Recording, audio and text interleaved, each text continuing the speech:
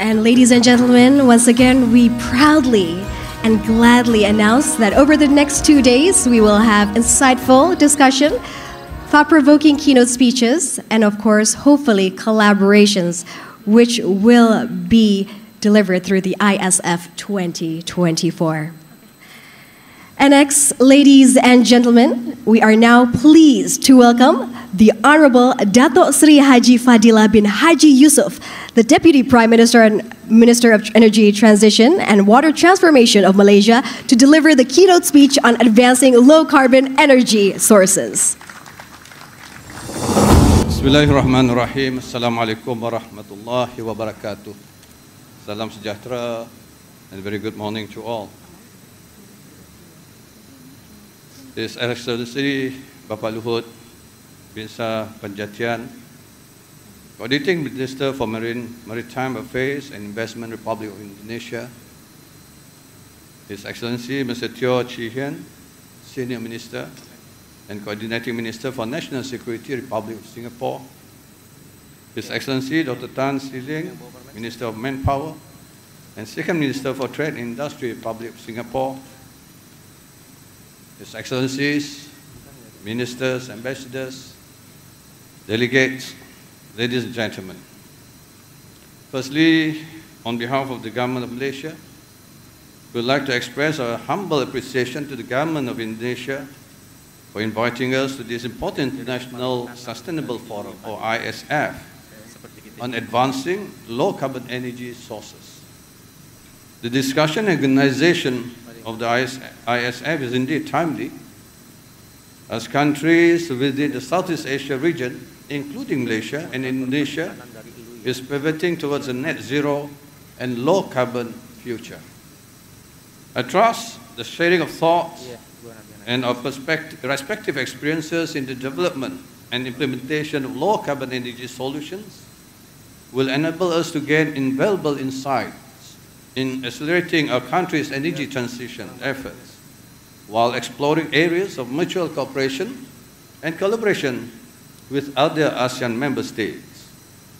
Ladies and gentlemen, climate change is an undeniable reality that transcends borders, where its impacts are felt across our region, from rising sea levels threatening our coastal communities to extreme weather events disrupting our socio-economies.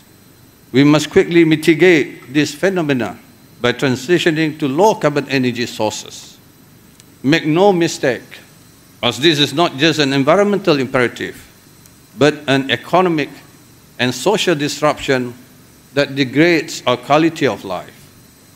Within the context of our shared geography and interconnected economies, it is vital for us to be mindful that every action by our respective country can significantly impact us as neighbors. Hence, the need for regional cooperations, especially in the area of energy transition, to effectively mitigate and adapt to the impact of climate change in a more inclusive and just manner becomes crucial. Ladies and gentlemen, under the auspices of the ASEAN Minister of Energy meeting, Malaysia is happy to see countries within our region embarking on the right path on regional cooperation. One such initiative is ASEAN Plan of Action for Energy Cooperation, better known as APEA, which is region's guiding framework for energy collaboration and cooperation. This comprehensive plan, which emphasizes enhancing energy security, accessibility, affordability, and sustainability, also includes initiative that leverages the collective strengths of member states. By sharing best practices and pooling our resources, APEA can play a crucial role in driving and accelerating the region's transition to a low-carbon energy system. Building on decreasing demand for renewable energy within the region, Malaysia recognizes that initiatives aimed at integrating our energy systems and advancing the use of renewable and low-carbon energy sources, such as the ASEAN Power Grid and Trans-ASEAN Gas Pipeline, will be prominent drivers for a collective energy future. These initiatives not only facilitate the seamless exchange of energy across borders, but also enhance regional energy security and resilience. By prioritizing these collaborative efforts, we can significantly accelerate the adoption of clean energy. Therefore, Malaysia firmly believes the ASEAN family as a strong economic bloc must not only sustain, but significantly strengthen our regional cooperation in operationalizing RPAP from 2026 to 2030. As the incoming chair of ASEAN in 2025, Malaysia is committed to prioritizing the acceleration of clean energy transition. We will focus on deepening regional cooperation, enhancing collaboration, and fostering greater connectivity across our energy systems. By doing so, we can collectively drive meaningful progress towards a sustainable and resilient energy future for all ASEAN member states. So, ladies and gentlemen, Malaysia is fully committed to a collaborative approach in addressing the challenges of climate change and energy transition. We are committed to reduce our carbon footprint, enhancing energy efficiency, and promoting renewable energy to build a cleaner and greener industry. These efforts align with the broader regional aspiration of advancing a sustainable energy transition across Southeast Asia. To this end, we have set ambitious targets to achieve a renewable energy capacity mix of at least 70% in our power generation system, a significant leap from the current 27%. This commitment aligns with the 2050 outlooks of both the International Energy Agency, or IEA, and the International Renewable Energy Agency, ARENA, which emphasize that electrification is key to decarbonizing economies. As sectors such as transportation, industry, and manufacturing increasingly rely on electric power, the need for clean energy becomes more critical than ever before. So, ladies and gentlemen, to realize our energy transition ambitions, Malaysia will continue to enhance the deployment of renewable energy, leveraging our natural resources, strategic location, and technological advancements.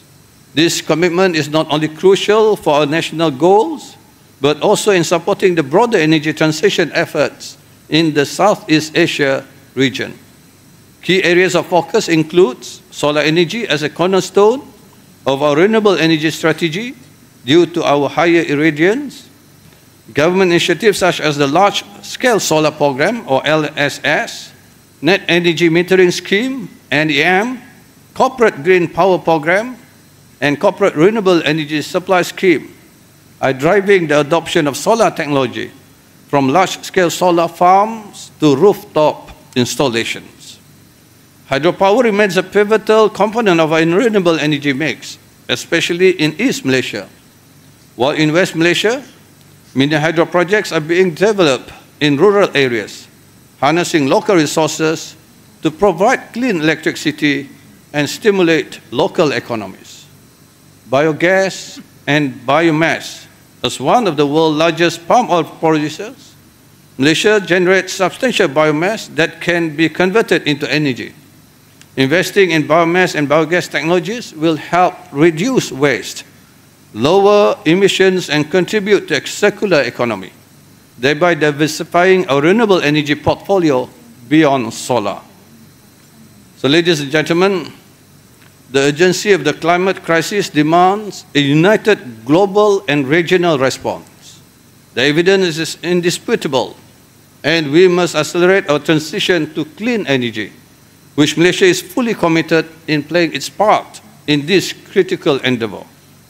In conclusion, I want to reiterate that achieving net zero is not a mission, and one nation can accomplish alone, but one that requires our collective efforts from all nations, sharing best practices, harnessing innovative technologies, and ensuring a just transition that benefits everyone at all levels.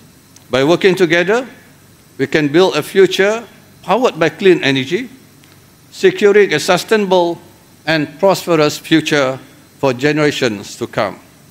So let me end by extending my heartfelt gratitude to our host for the warm hospitality and organizing this crucial event. Thank you.